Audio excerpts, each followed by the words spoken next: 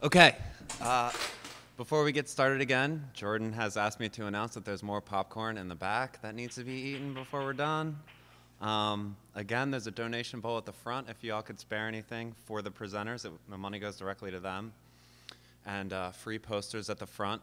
I'd like everyone to be aware that the next lecture is actually going to be next Sunday. We're having Mr. Freibert present on lecture on the Weird magazine release, and it's going to be a little party, so that's going to be awesome. So anyway, next we're going to bring up Sam Korman. As I mentioned before, Sam's visiting from St. Louis, where he's the director of White Flag, the assistant director of White Flag projects there in St. Louis. And White Flag has fantastic programming, so check that out. But he's also an independent curator and writer.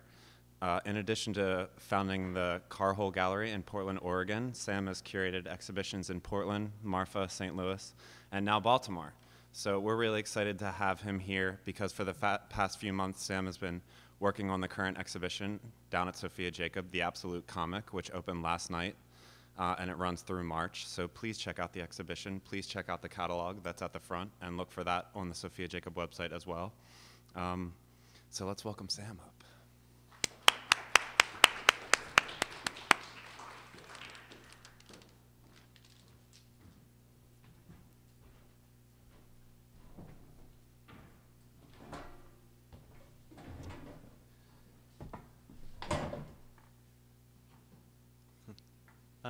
I guess first I want to say thank you to everyone at sophiajacob, Jordan, David, and Stephen. You've been incredibly hospitable. I'm, regretfully returning to St. Louis tomorrow. I've had such a good time in Baltimore, and I think I can speak for both Zoe and Chase that we've had just a wonderful time and felt extremely welcome. And yeah, so thanks. So the lecture topic tonight is the Pierrot figure, which I guess it's fortunate that it's a full moon because the Pierrot and the full moon are really intertwined kind of in the myth of this kind of comic figure. And I'll kind of give you a bit more of a backstory about just who this is. But basically, this sort of served as the lens through which the exhibition was organized, and specifically through Charles Baudelaire's essay on the essence of laughter, wherein he discusses a Pierrot performance that he saw in London. So basically, moving on after the Baudelaire essay and looking more into humor and comedy, and kind of in an effort to give a little bit of a backstory and frame just how I'm going to approach this figure, I'd like to discuss the work of a few critics and philosophers who've discussed humor.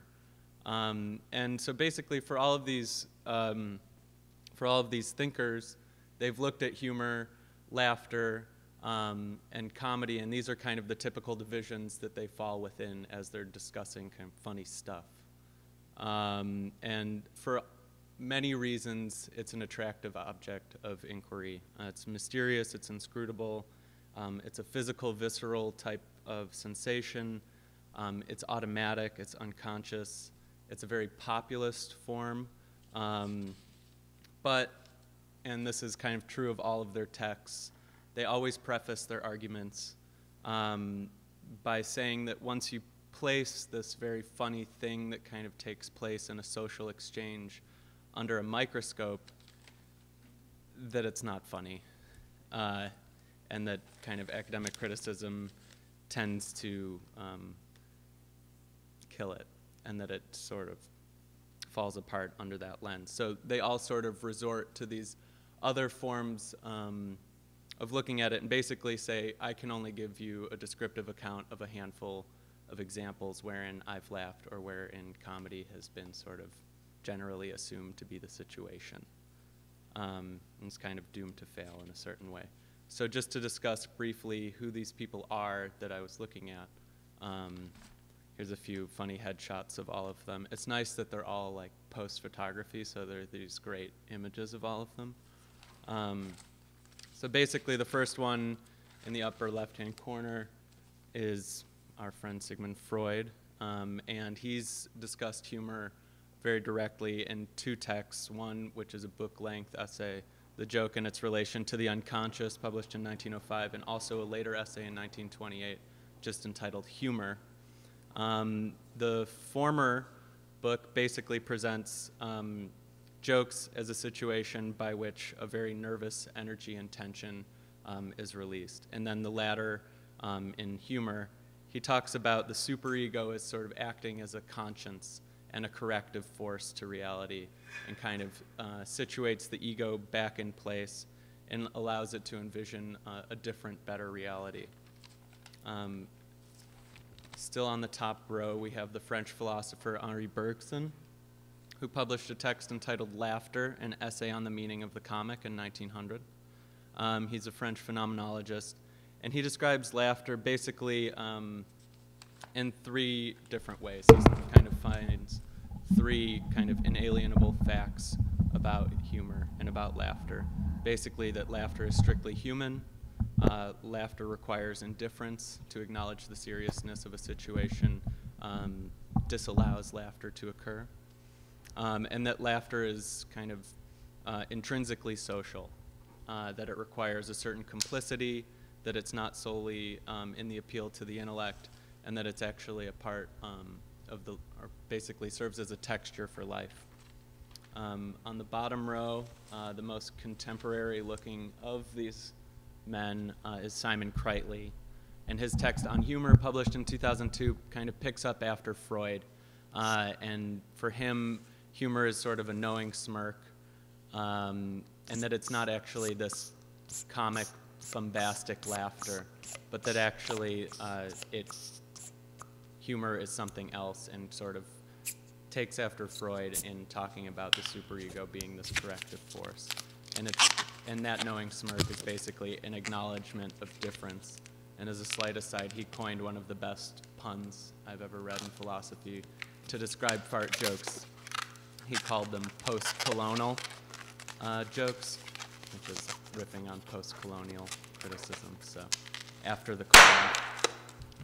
And then the other writer we have is Charles Baudelaire, and his On the Essence of Laughter basically equates laughter with the body and also with sin, and kind of acts as an acknowledgement of superiority and a kind of masochism against the person who you're laughing at. It's also grounded in disgust, and this is where he begins to talk about the Pierrot, and he's attended a performance of the Pierrot figure in London, wherein he, after performing all these lewd acts, is beheaded, and then in the last moment reaches down and picks up his own head and stuffs it in his pocket and leaves the stage. So with the Pierrot figure, and just to give you a little history, it originated in the late 17th century in the Italian Commedia dell'arte, which was a popular form of entertainment, a form of public theater. It traveled all around Italy, and then eventually dispersed throughout Western Europe into Germany, into France, and also into the UK. Basically, the Pierrot figure is in love with his beautiful girlfriend, Columbine, who eventually leaves him for kind of the superior harlequin. And the Pierrot always, to varying degrees, embodies certain characteristics such as naivete, innocence, a strong sense of individualism, and he's always a fool because he sort of takes after his desires in this very automatic way, and kind of performs them without real consideration as to the results, and hence that leads to him losing Columbine to Harlequin. And so this has really allowed the Pierrot to be a very kind of plastic figure. He's very mutable and has appeared in a lot of different ways and been adopted by a lot of different movements, partially because he's always mute. This is the origination of the mime, that he's solely visually expressive, and he becomes kind of this perfect vehicle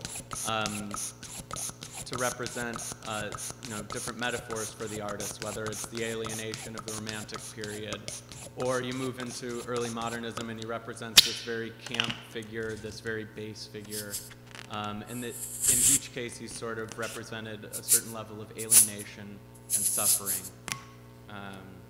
So we'll talk about the first version, which is Antoine Watteau's Pierrot from 1718 to 1719. And this is a painting that I've loved for a long time. And it depicts a very sad, solitary figure amidst the crowd. It appears as though he's sort of forgotten his lines. He's in his very funny costume, but he looks totally foolish. In this very innocent white costume and big collar. And there's a sense that he's in some ways acknowledged his position, and other ways that he's sort of still acting, that there's a force that's taken over, and that there's a certain responsibility that he has to continuing. And Watteau sees this as a very sympathetic figure for representing sort of the plight of the artist. Another example where I'll play a video, which is a clip from Arthur Schoenberg's Pierrot Lunaire, which Stravinsky called the solar plexus, as well as the mind of early modernist or 20th century music.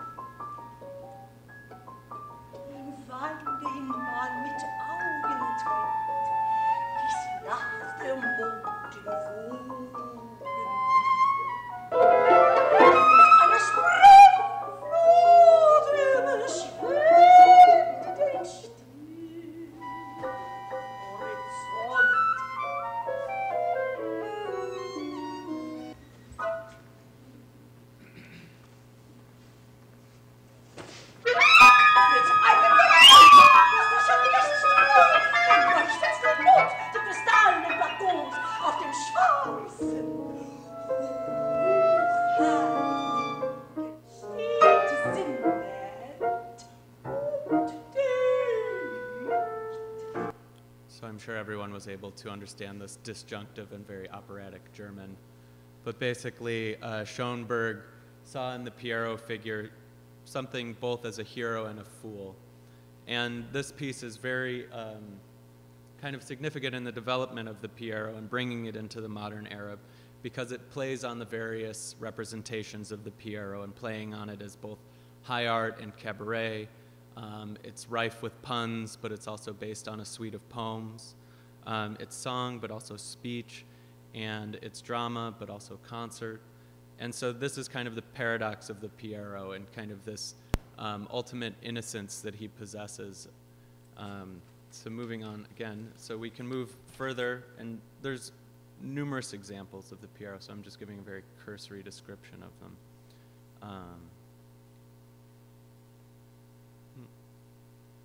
Won't go. There we go. So we have 1965, Pierrot Le Fou, Jean-Luc Godard's movie. And the Pierrot figure is kind of transformed from just innocent confidence to affect and alienation in this kind of anticlimactic adventure crime story that Godard uses sort of as a critique of bourgeois society. And at the end, instead of the Pierrot figure being isolated and alone without the love of his life, he's actually kind of haphazardly blows himself up. So.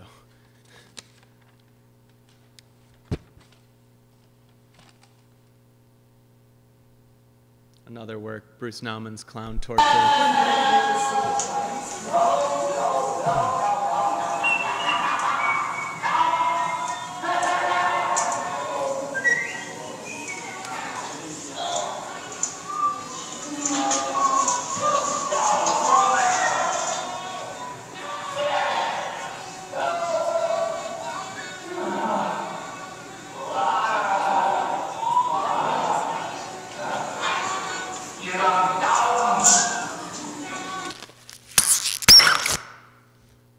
So for Naumann, the clown figure, which can be thought about also as a Pierrot, really embodies the kind of masochism that it takes to watch this innocent figure really fall so many times, and really kind of exaggerates that feeling in sort of a humor noir.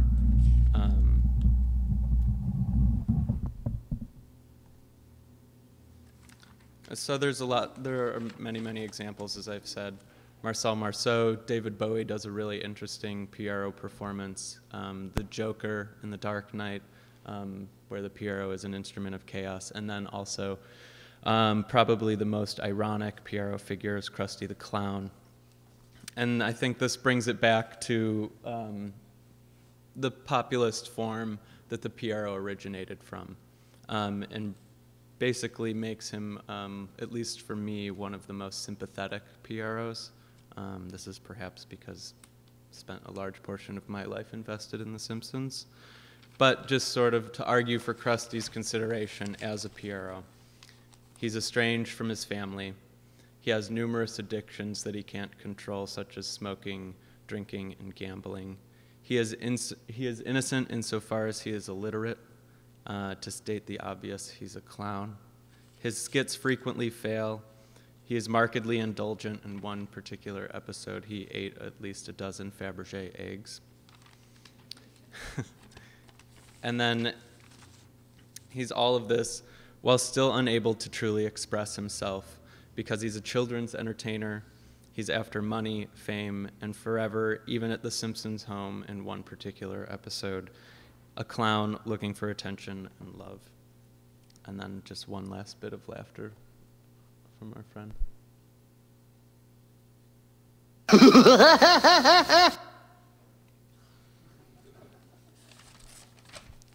All right, thank you.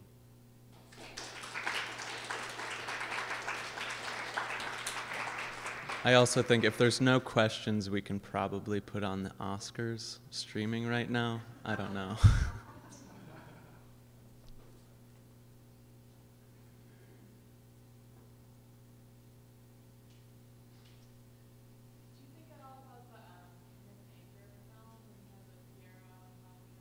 Mm-hmm.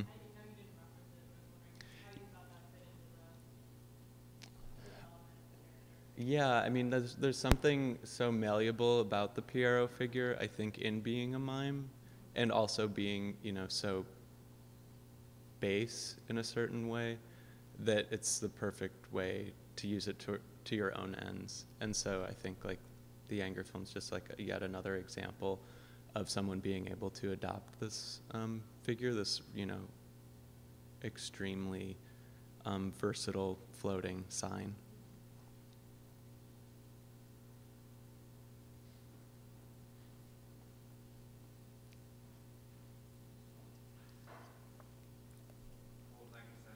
Yeah, thank you.